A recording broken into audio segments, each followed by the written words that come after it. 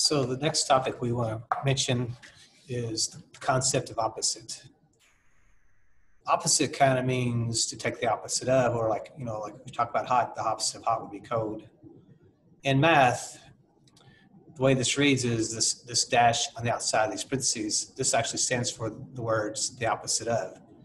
And what's in the parentheses is what we're taking the opposite of. So the opposite of a positive 5 means to take the opposite of a 5. This one means to take the opposite of what's inside the parentheses, which is a -4. So again, this is read as the opposite of a -4.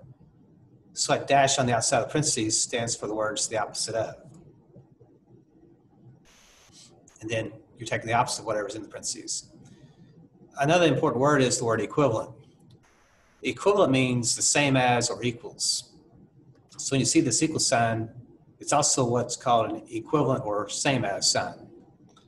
So when I read this, this says the opposite of 5 is the same as a -5, which should make sense because the opposite of a positive number is actually a negative number.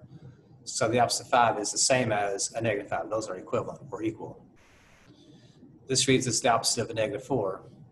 So the opposite of a -4 is a positive 4 because the opposite of a negative is actually a positive.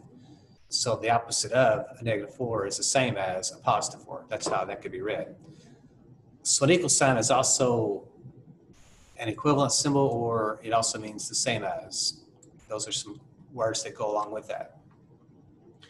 When you have multiple parentheses, you actually start on the inside. So I see a -8. You got to take the opposite of a -8, which in turn turns it to a positive 8. And then you got to take the opposite of a positive 8, which turns it into a -8. So if there's more than one set of parentheses, you work on the inside, work your way out. Here I have a 20, but the opposite of 20 is a -20. And the opposite of a -20 is a positive 20.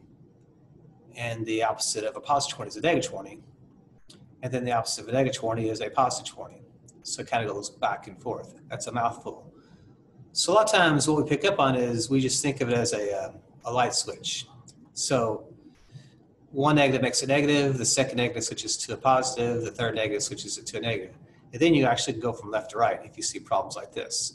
So negative, positive, negative, positive. So it's just like a light switch. Negative, positive, negative, positive. Therefore, that answer would be a positive 20. Another important vocabulary word you'll come across is this absolute value. Absolute value means the distance a number is from 0. So these vertical bars here are absolute value symbols. And what they're asking is how far is 4 from 0? Again, it doesn't really care about sign, just how far. So here is 0 and here is 4. If you count, you would see that 4 is 1, 2, 3, 4 units from 0. So the absolute value of 4 is just simply 4. The absolute value of -5 just means how far is -5 from 0. So if here's 0 and here's -5, you count from 0, 1, 2, 3, 4, 5. So the absolute value of -5 is the same thing as a positive 5, because again, distance is always a non-negative number. So it can either be a 0 or a positive value. So it really doesn't really care about the sign. It just wants it to be a positive or 0. So those are some terms we have here. The word opposite, it's that little dash in front. Equivalent, same as is another word for that equivalent symbol, equal symbol. Absolute value, of course, is the distance a number is from 0. So those are some important notes to keep aware of as you move forward.